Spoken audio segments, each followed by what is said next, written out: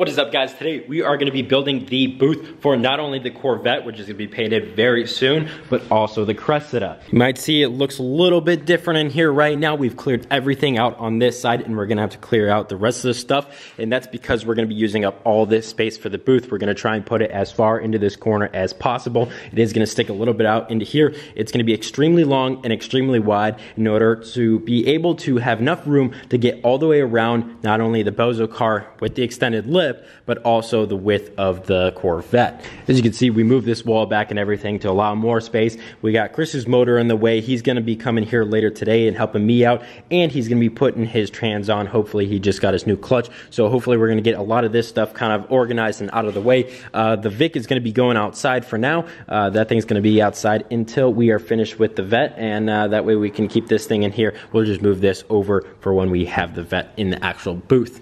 Chris just got here, and he's going to help me put him, give him a couple of the supplies. Main thing is, I was going to do the trailer, but I'm just going to have it stick out of this thing. I forgot that just this glass can open up, so we're just going to have it stick out of there.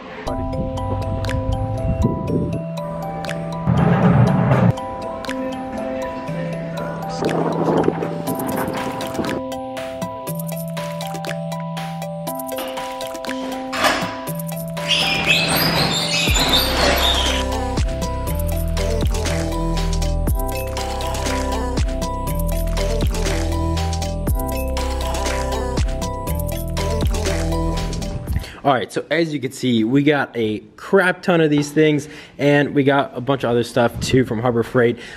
This was yesterday whenever we went and got the paint with George. So we got 2 guns, we got 2 filters, so that way we don't have any condensation in the lines. We also got some masks as well. We actually also bought the paint, but we had to wait till the next day to pick it up, and it was down by George, and so George just went and picked it up for me yesterday. So we have the paint, we have the supplies, and today we're gonna have the booth. So we're pretty much almost ready to paint the Vet, except for some a little bit more prep and a little bit of body work that's got to be done on that thing. But I'm gonna start building this thing. I have no idea how much I'm gonna use, but we're just gonna start and see how it goes.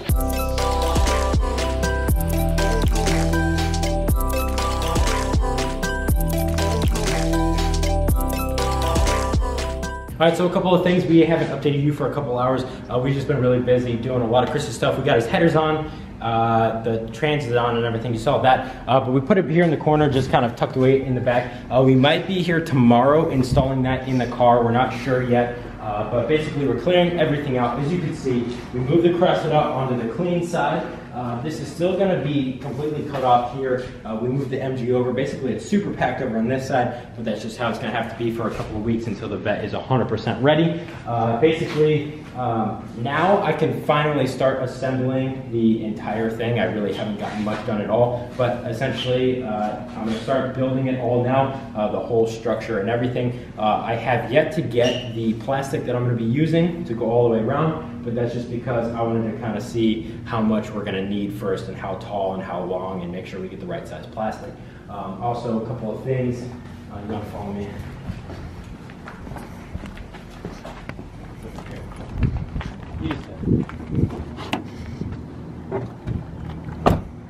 Brought this with me.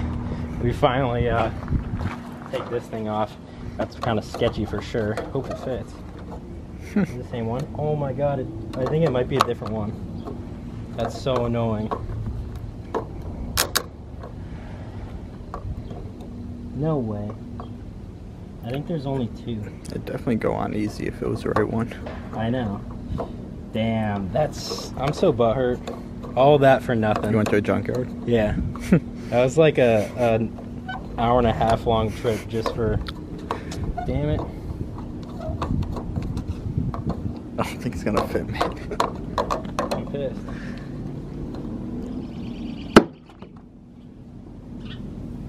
So much for that. That's so annoying. Well, that's staying on there for now. Anyways, well, we put the Vic outside. This is gonna be staying outside. We're not doing anything with that right now.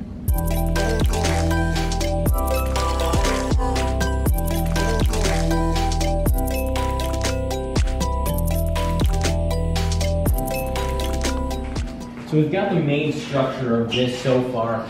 The main point of today was essentially I had to bring the Escalade down here to be able to actually get all the materials, just because it is so big. But I'm not sure how big we're gonna wanna make it exactly because I don't have the vet here and I didn't measure it, which I should have. But we just wanna make sure that George has ample space to be able to shoot the car without, you know, being restricted by space. This is obviously huge. This is basically how big we're gonna need it for the Cressida. But right now, we've just been running into a little bit of troubles with just basically how I wanted to build it is not how we're going to be able to build it, just because lack of, you know, like what I was able to actually get. However, we're gonna make this work. I don't want to make it work being this big unless I have to. I'd like to actually make it a little bit smaller, or as small as possible, essentially, just so we have a little bit more room outside of it.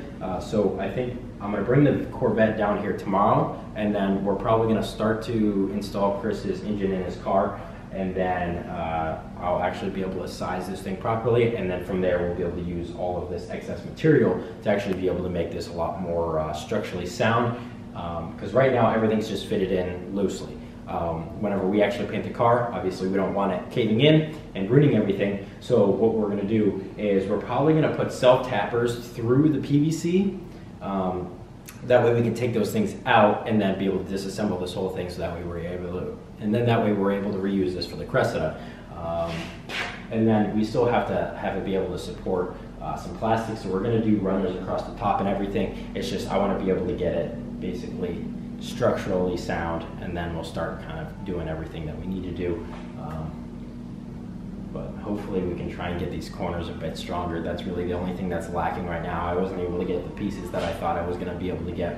Anyways, we'll see you tomorrow and we'll finish the thing up.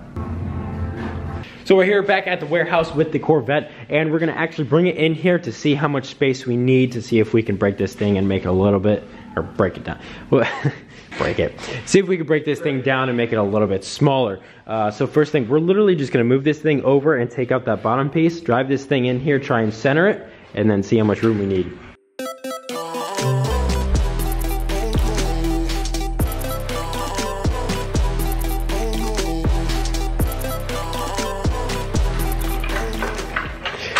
Alright, so we just got finished doing a bunch of work to this thing. It is so much more stable now. Excuse my hair. I had the top down in the vet on the way here, so obviously I got messed up.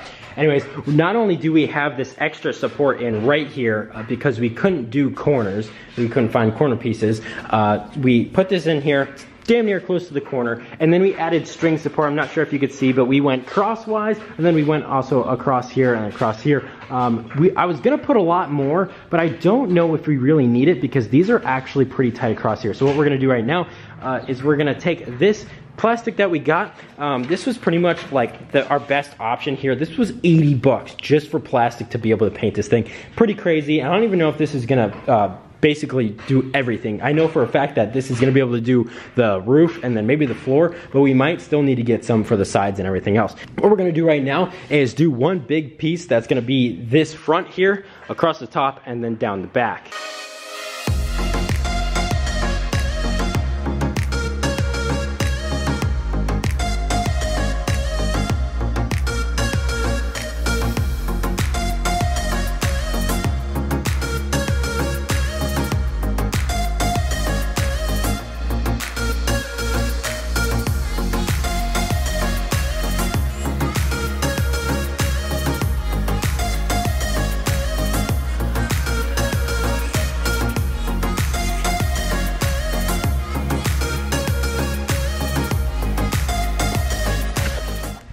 Building this has really been quite the process. I think I definitely could have done it a couple of different ways that would have been better, easier, more efficient, and probably cost less.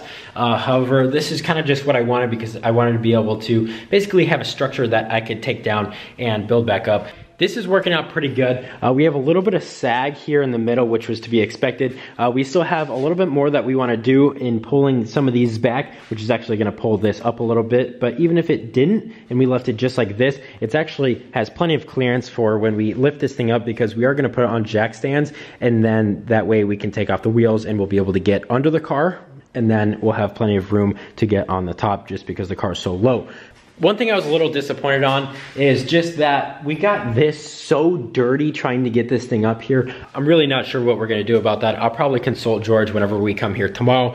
But pretty much I have a few more things before I'm gonna end off today's video. I know the booth isn't 100% done yet, but that's just because I don't want to finish the booth until the car is 100% prepped, because it wouldn't make any sense to basically get our, what is supposed to be clean booth, you know, all dirty with the dust and everything that we're gonna create when we do the prep and everything for the rest of the body. And then also, I still have to do a bunch of little repairs. I have to fill in a couple more holes, and then all the other stuff, basically the whole underside all has to be sanded down and repaired just from scraping and everything. And then also, just to protect it from further damage after we paint it, I'm gonna try and get these frame sliders or whatever they're called. I'm either gonna build some or I'm gonna buy some. My problem right now is the ones that I can buy are very easily buildable, and then from there I might as well just, you know, make them myself rather than spending $300 for them. I'm not sure what I want to do yet. I may just make them myself, but obviously I'll make a video about that if I do. One super little thing that doesn't really matter all that much, I did get another part in for the vet. So we got this new one. Seems to be working perfectly fine, and it's a little bit nicer than the one I have. So we're gonna install that tomorrow sometime. That way I'm not rolling down any hills, even though these things do usually suck in these vets. Anyways, that's just a super small thing. I figured I'd update you on what I have. We really don't have much longer before this thing is fully ready for paint and then painted from there. The wheels are off to 3-piece. They should be getting chromed now. I'm not sure. They said they're in queue for disassembly. So that means that they're gonna take them all apart, get them chromed, put them back together, and then they're gonna send them out here. So hopefully by the time this thing is finished painting, we're gonna get those wheels in shortly afterwards. And this thing's just gonna start coming together super quickly. And I'm really excited. I hope you guys are too. Hopefully I'm gonna get a little spray time myself. George is gonna teach me a little bit, and I hope to, you know, spray some color on this thing myself. Anyways, guys, that's gonna be it for today's video. Hope you enjoyed. Peace out.